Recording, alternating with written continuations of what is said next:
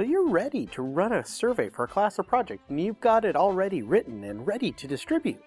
But have you thought about the single best method for getting your survey out, and how privacy issues might affect your survey responses? Do you know how changing the distribution and privacy options for your survey would alter the data? Don't worry, we're here to help. We'll explain the basics about your choices for distributing surveys, and we'll show you some examples using Duke's powerful and flexible Qualtrics survey software. You've probably already double-checked that your survey design avoids the classic pitfalls that will contaminate your data or make analysis needlessly difficult, like you know the types and ranges of values your data should return, you wrote simple, clear questions, you avoided binary agree-disagree questions, and you didn't ask any questions that were too complicated or clearly biased. If you'd like to double-check any of these, the friendly staff at the Connection Bar of Duke's Social Sciences Research Institute can help you meet as many goals of good survey design as possible.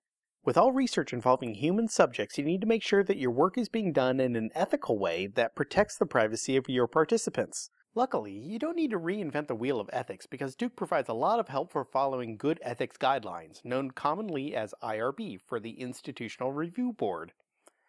We'll get you started on the major things to think about, but also check out the link below to find out more.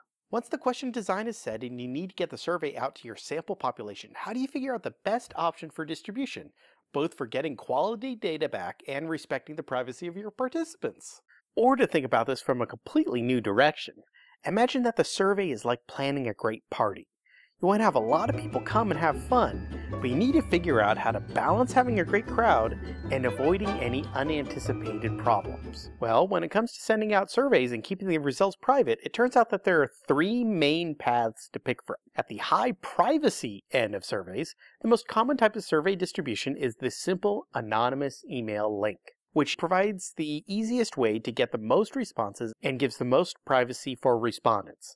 It's like hosting a costume party that's totally open to the public. It's the easiest way to get a big crowd, but nobody knows who anybody else is. Having a survey that is so open and anonymous also means that you can't know who answered, nor what any one particular person chose as a response, and you won't be able to detect if any respondents distort your results by answering the survey multiple times. But when done well, it makes for easy data security. If someone steals a laptop with the data, for example, you're in the clear on ethical grounds. The data is totally anonymous, so no amount of data crunching will let the thief identify specific real people from their survey responses. Way at the opposite end of the distribution and security spectrum, you can create individual email links for each respondent in your sample pool and identify each of these individuals in the data. This is like having a party where you require your guests to RSVP and nobody there is wearing a costume. You know exactly who's coming, and you can identify each individual there. These surveys require the most security work behind the scenes, but they give you the most accurate information about who is responding because each participant and response is identified to be a very specific individual. This means that you can build a richer data set and have the option to do follow-up interviews or questionnaires with these people over time. However, since you know exactly who's responding and what they said, this kind of survey requires the most effort into making sure that the data is kept secure. In between these two extremes is the option of distributing your survey with individual email links, but keeping these responses anonymous in the data. This would be like having a costume party with RSVPs.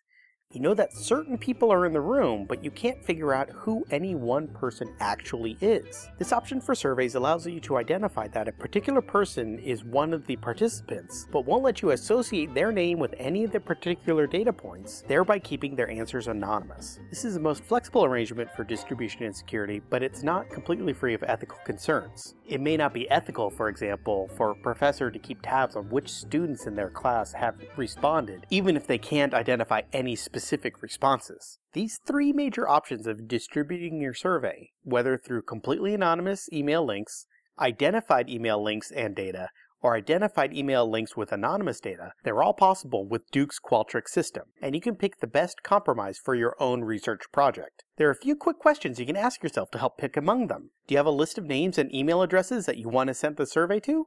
If no, then go with a fully anonymous email link.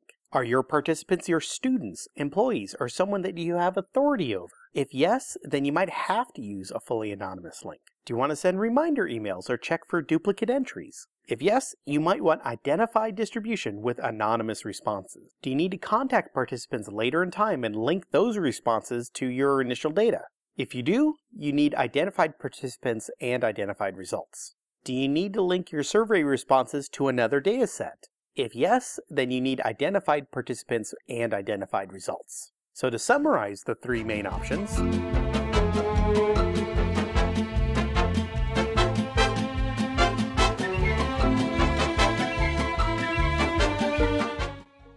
be sure to visit your friends at SSRI's Connections Bar Help Desk early in the process to speed up and improve your survey success and security.